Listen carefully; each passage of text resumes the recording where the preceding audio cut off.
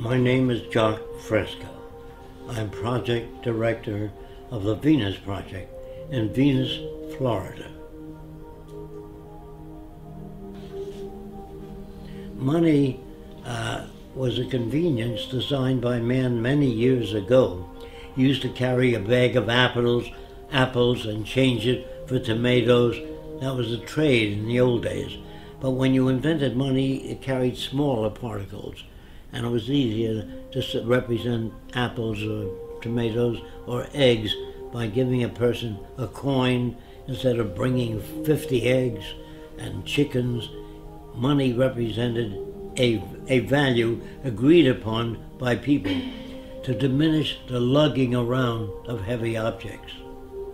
Later, it became the most corrupting medium in the world.